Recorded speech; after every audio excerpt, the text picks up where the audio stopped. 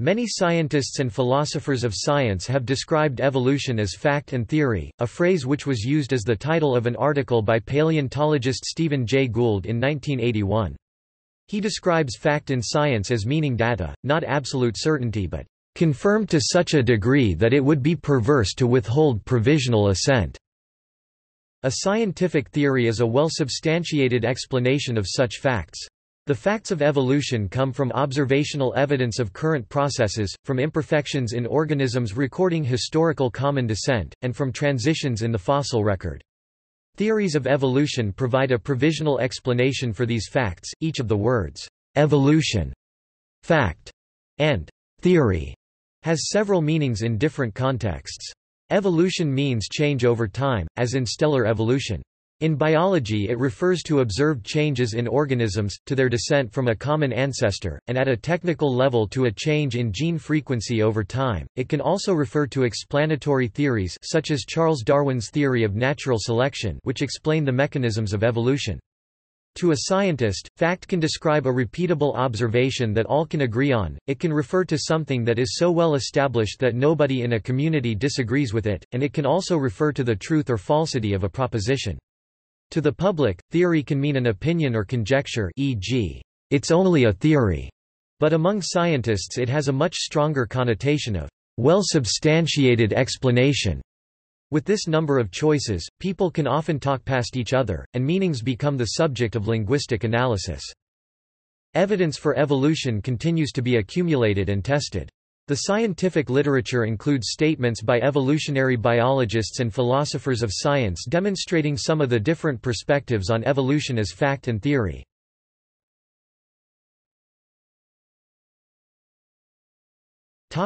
Evolution, fact and theory. Evolution has been described as fact and theory. Fact, not theory. Only a theory, not a fact. Multiple theories, not fact. And neither fact, nor theory. The disagreements among these statements, however, have more to do with the meaning of words than the substantial issues, and this controversy is discussed below.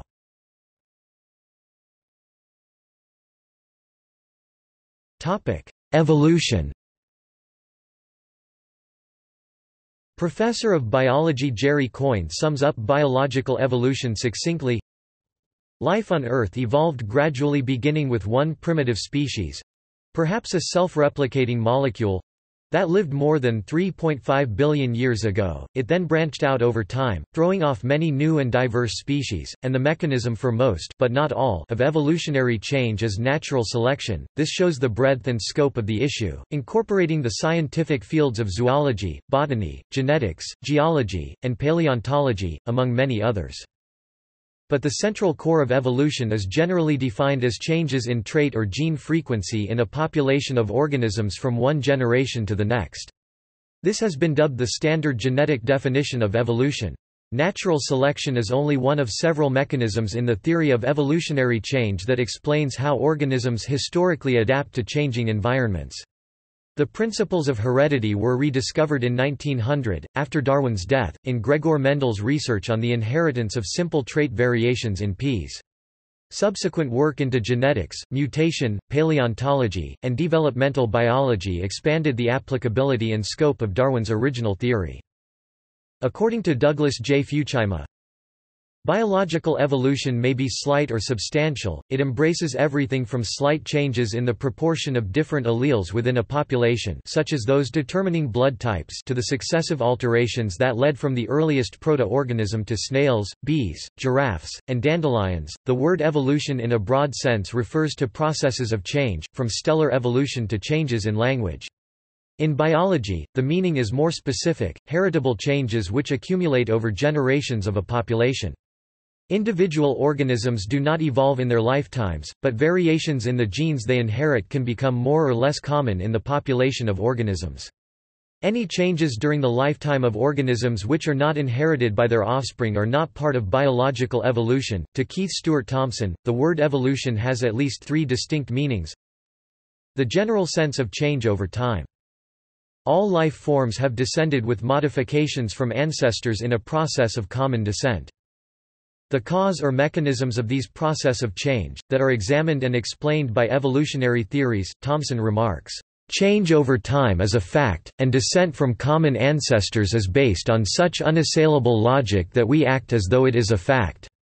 Natural selection provides the outline of an explanatory theory." Biologists consider it to be a scientific fact that evolution has occurred in that modern organisms differ from past forms, and evolution is still occurring with discernible differences between organisms and their descendants.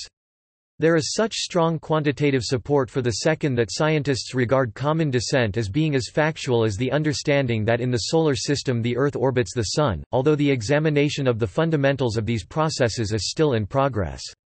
There are several theories about the mechanisms of evolution, and there are still active debates about specific mechanisms. There is a fourth meaning for the word evolution that is not used by biologists today.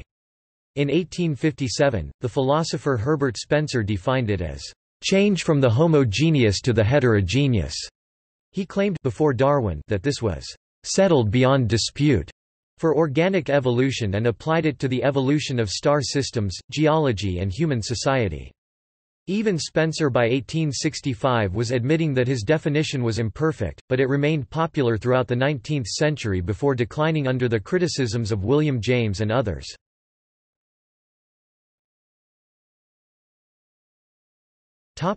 Fact. Fact is often used by scientists to refer to experimental or empirical data or objective verifiable observations. Fact is also used in a wider sense to mean any theory for which there is overwhelming evidence. A fact is a hypothesis that is so firmly supported by evidence that we assume it is true, and act as if it were true. Douglas J. Fuchs. The sense that evolution is overwhelmingly validated by the evidence, it is a fact. It is frequently said to be a fact in the same way as the Earth's revolution around the Sun is a fact. The following quotation from Hermann Joseph Muller's article, 100 years without Darwinism are enough, explains the point. There is no sharp line between speculation, hypothesis, theory, principle, and fact, but only a difference along a sliding scale, in the degree of probability of the idea. When we say a thing is a fact, then, we only mean that its probability is an extremely high one, so high that we are not bothered by doubt about it and are ready to act accordingly. Now in this use of the term fact, the only proper one, evolution is a fact. The National Academy of Sciences (US) makes a similar point. Scientists most often use the word fact to describe an observation. But scientists can also use fact to mean something that has been tested or observed so many times that there is no longer a compelling reason to keep testing or looking for examples. The occurrence of evolution in this sense is a fact. Scientists no longer question whether descent with modification occurred because the evidence supporting the idea is so strong. Stephen Jay Gould also points out that Darwin continually emphasized the difference between his two great and separate accomplishments, establishing the fact of evolution, and proposing a theory—natural selection—to explain the mechanism of evolution. These two aspects are frequently confused.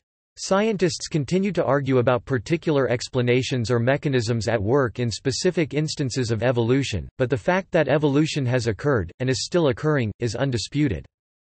A common misconception is that evolution cannot be reliably observed because it all happened millions of years ago and the science therefore is not dependent on facts in the initial sense above. However, both Darwin and Alfred Russel Wallace, the co-founders of the theory, and all subsequent biologists depend primarily on observations of living organisms. Darwin concentrated largely on the breeding of domesticated animals, whereas Wallace started from the biogeographical distribution of species in the Amazon and Malay archipelago. In the early 20th century, population genetics had center stage, and more recently DNA has become the main focus of observation and experimentation. Philosophers of science argue that we do not know mind-independent empirical truths with absolute certainty, even direct observations may be theory-laden, and depend on assumptions about our senses and the measuring instruments used. In this sense all facts are provisional.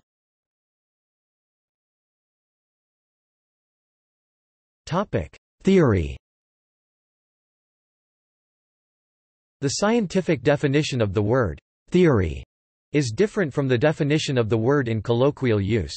In the vernacular, theory can refer to guesswork, a simple conjecture, an opinion, or a speculation that does not have to be based on facts and need not be framed for making testable predictions.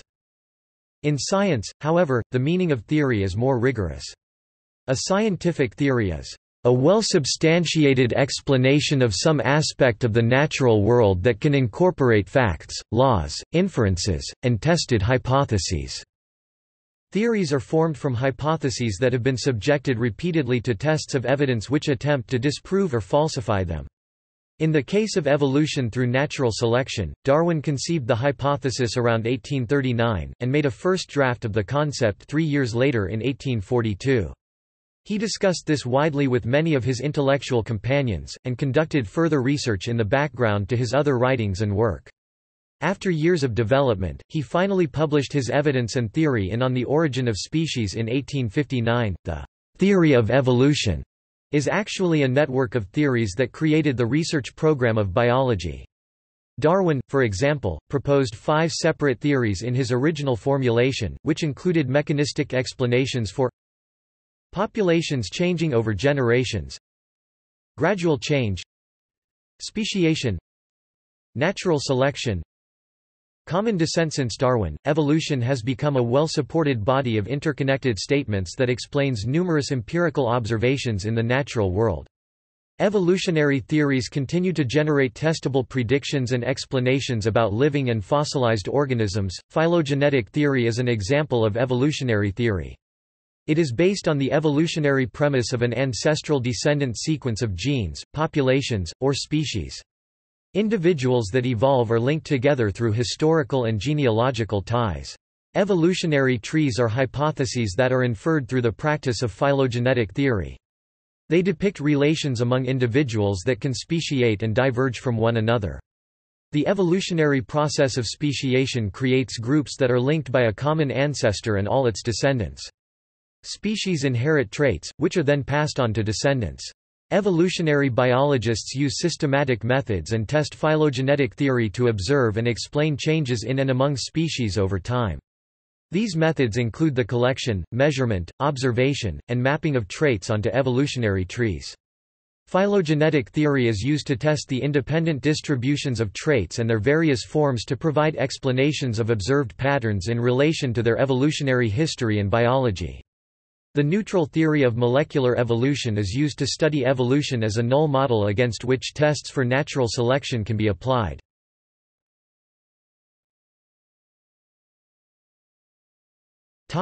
Evolution as theory and fact in the literature.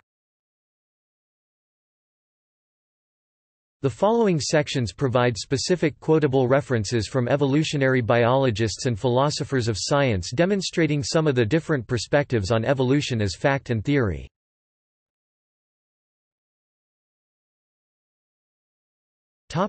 Evolution as fact. American zoologist and paleontologist George Gaylord Simpson stated that, "Darwin finally and definitely established evolution as a fact."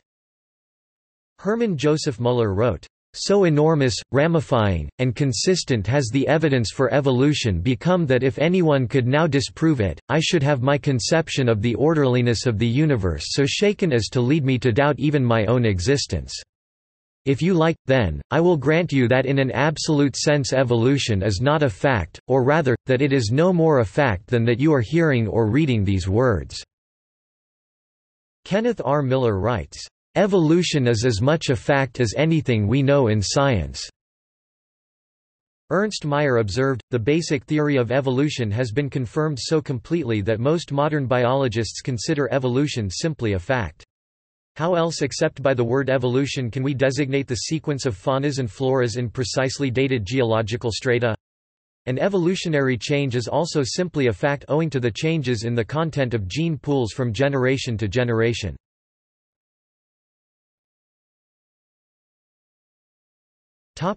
Evolution as fact and theory.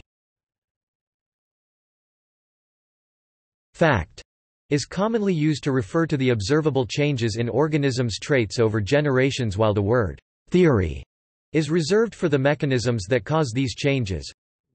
Writing in 1930, biologist Julian Huxley entitled the third book of the wide-ranging series The Science of Life, which dealt with the fossil record and the evidence of plant and animal structures, the incontrovertible fact of evolution. He also says, "Natural selection less than pre greater than slash pre greater than ... is not a theory but a fact. But does it suffice to account for the whole spectacle of evolution? There we come to speculative matter, to theories." But he concludes that, "the broad positions of Darwinism re-emerge from a scrutiny of the most exacting sort essentially unchanged." In 1932, a portion of the book was republished under the title Evolution, Fact and Theory. Stephen Jay Gould writes, "Evolution is a theory. It is also a fact. And facts and theories are different things, not rungs in a hierarchy of increasing certainty. Facts are the world's data. Theories are structures of ideas that explain and interpret facts. Facts do not go away when scientists debate rival theories to explain them. Einstein's theory of gravitation replaced Newton's, but apples did not suspend themselves in mid-air, pending the outcome. And humans evolved from ape-like ancestors, whether they did so by Darwin's proposed mechanism or by some other, yet to be discovered." Similarly, biologist Richard Lenski says, "Scientific understanding requires both facts and theories that can explain those facts in a coherent manner. Evolution, in this context, is both a fact and a theory. It is an incontrovertible fact that organisms have changed, or evolved, during the history of life on Earth. And biologists have identified and investigated mechanisms that can explain the major patterns of change." Biologist T. Ryan Gregory notes, biologists rarely make reference to the theory of evolution, referring instead simply to evolution, i.e., the fact of descent with modification, or evolutionary theory, i.e., the increasingly sophisticated body of explanations for the fact of evolution. That evolution is a theory in the proper scientific sense means that there is both a fact of evolution to be explained and a well-supported mechanistic framework to account for it.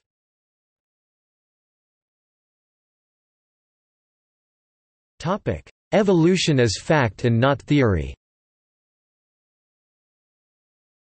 Other commentators, focusing on the changes in species over generations and in some cases common ancestry, have stressed, in order to emphasize the weight of supporting evidence, that evolution is a fact, arguing that the use of the term theory is not useful. Richard Lewontin wrote, "It is time for students of the evolutionary process, especially those who have been misquoted and used by the creationists, to state clearly that evolution is fact, not theory." Douglas J. Fuchima writes in Evolutionary Biology 1998, "The statement that organisms have descended with modifications from common ancestors—the historical reality of evolution—is not a theory. It is a fact, as fully as the fact of the Earth's revolution about the Sun." Richard Dawkins says, "One thing all real scientists agree upon is the fact of evolution itself. It is a fact that we are cousins of gorillas, kangaroos, starfish, and bacteria. Evolution is as much a fact as the heat of the sun. It is not a theory, and for pity's sake, let's stop confusing the philosophically naive by calling it so. Evolution is a fact." Neil Campbell wrote in his 1990 biology textbook, "Today, nearly all biologists acknowledge that evolution is a fact. The term theory is no longer appropriate except when referring to the various models that attempt to explain how life evolves. It is important to understand that the current questions about how life evolves in no way implies any disagreement over the fact of evolution."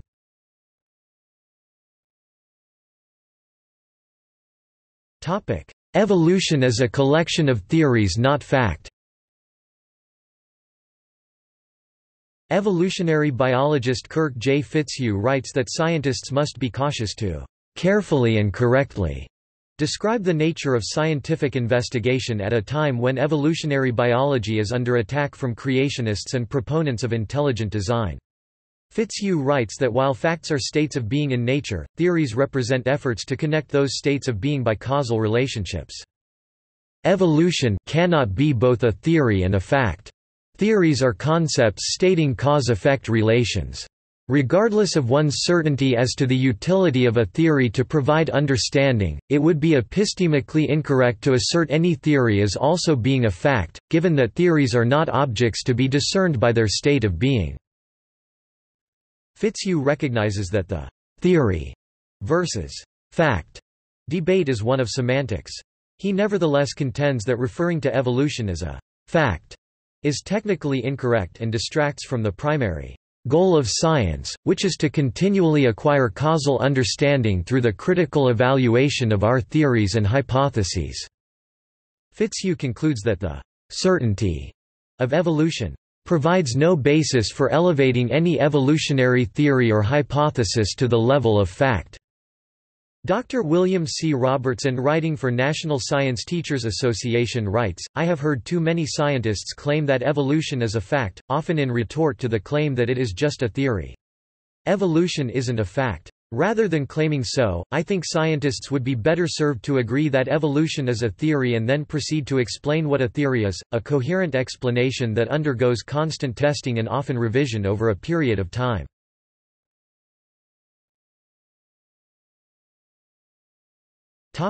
Related concepts and terminology. Proof of a theory has different meanings in science. Proof exists in formal sciences, such as a mathematical proof where symbolic expressions can represent infinite sets and scientific laws having precise definitions and outcomes of the terms.